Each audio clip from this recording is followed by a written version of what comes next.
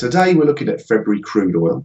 The aggressive sell-off in oil continued yesterday with prices breaching the $50 a barrel level. WTI has now fallen 13 out of the last 14 weeks and culminated in the lowest closing level since May 2009.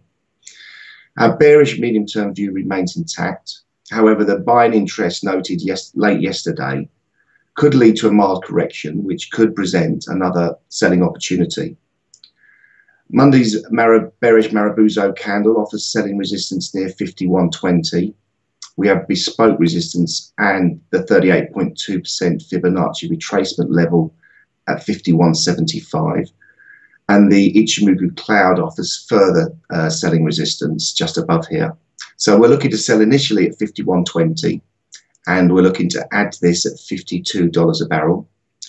Our targets are this week's low at 49.70, the 2009 March-April lows near 47.50, and the 261.8% Fibonacci extension level at 46.10.